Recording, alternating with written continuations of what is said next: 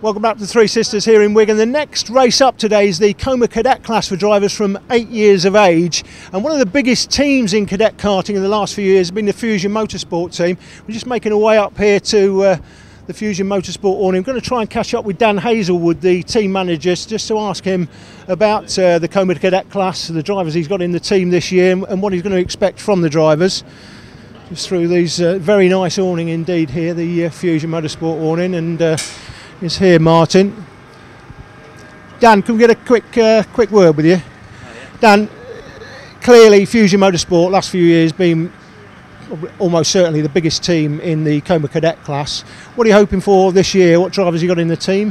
What are you looking at? We've got several good drivers that have returned from last year. Ollie York, Johnny Edgar, Lewis Thompson, and some new drivers as well. Some that have moved up from the junior team, like Owen Byatt.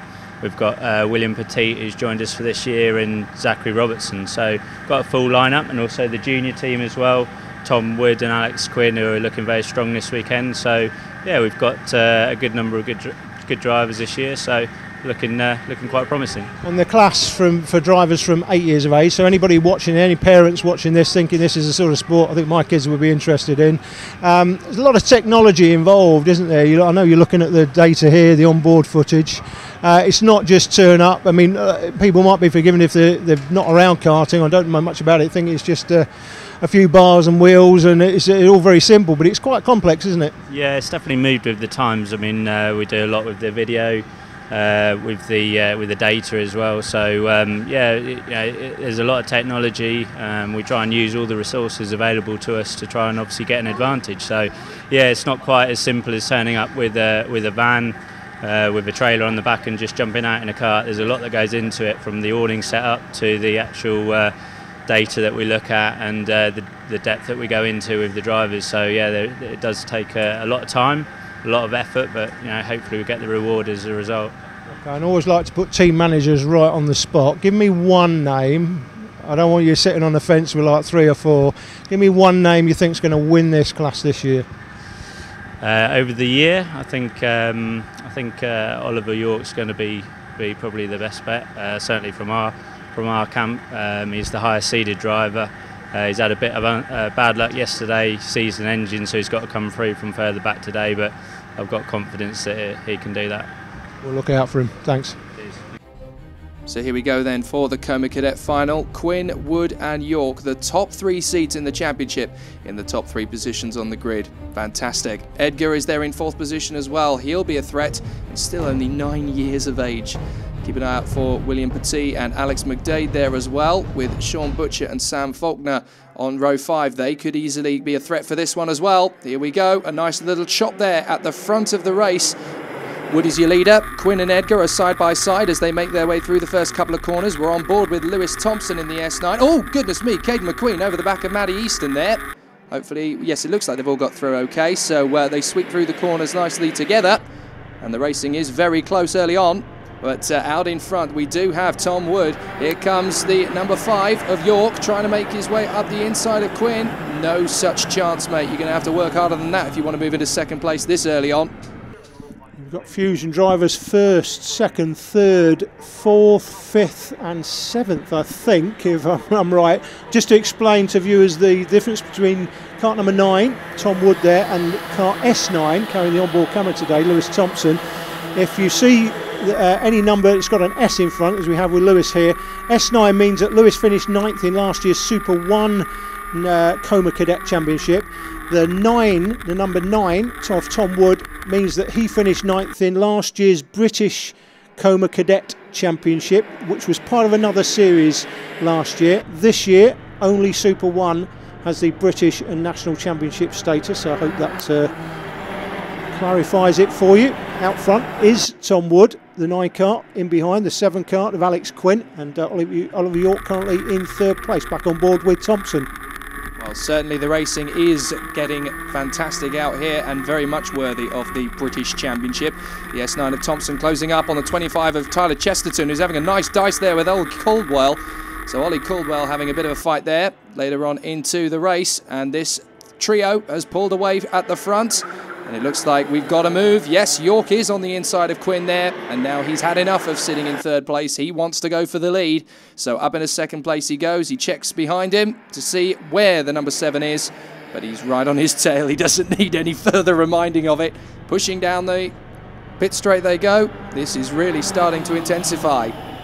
Leading 3 drivers, all from Fusion Motorsport. In fact, the drivers there in 4th, 5th and 6th place also from Fusion. So Fusion Motorsport here have been for a long time now, last few years, certainly one of the top teams. I think it's fair to say the top team in the Coma Cadet class, and they occupy the top 6 positions.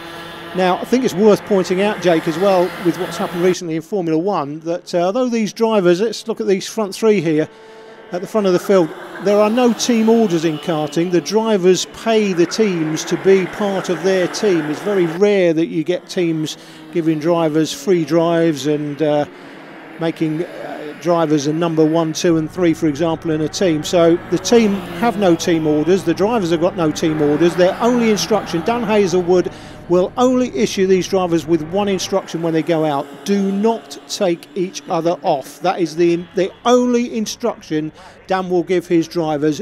There are no team orders. Come first, second or third, I don't really care who wins, just don't take each other off.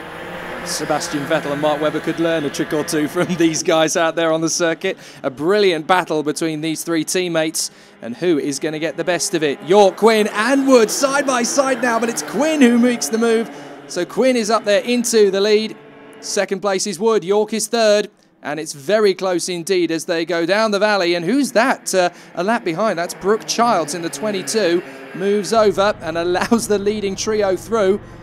Very, very close indeed between the leaders. Fortunately, it hasn't caused too much of a headache, although, well, oh dear, Wood might tell you different, because York has gained a place. And I think that all started by losing a tiny bit of momentum, stuck behind the 22. And it looks like Tom Wood has gained an advantage from being in front.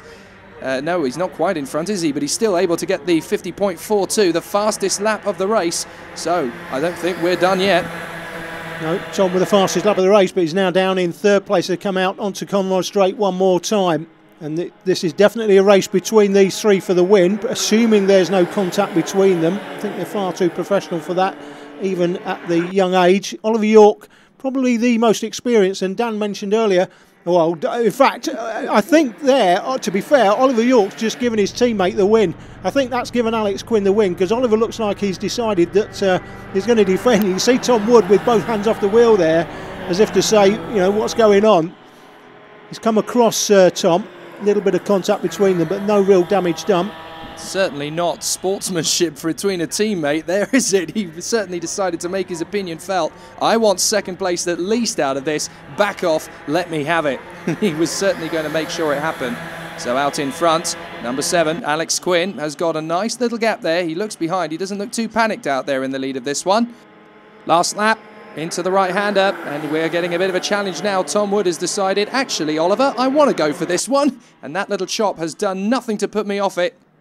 York defends, Wood attacks, and Quinn looks like he could be handed victory on a plate here. 2 kart lengths, it doesn't seem like much, but it could be the difference between first and second place. Here comes Wood round the outside. What a move, and there's contact. That was never going to work. It was a very brave effort, but York on the inside, he's holding that second place firmly. He looks back just to make sure his teammate's okay, but he's quite determined. I want second place here. If I can't have first, I want the most points possible from this one. Second will have to do as they fly through Luna round the last corner. And as you can see, Quinn just looks behind him. Have I got enough of a space? Yes, fantastically done. 2 arms in the air again, and he seems a little bit happy with that one. A bit of a battle across the line here between Fusion teammates in 4th through to 6th, and a very nice chop for the last 4 places in the top 10 as well. So, great racing here at Three Sisters. Sophie caught up with the top 3 on the podium. Tom, you started second, finished third. What happened in your race?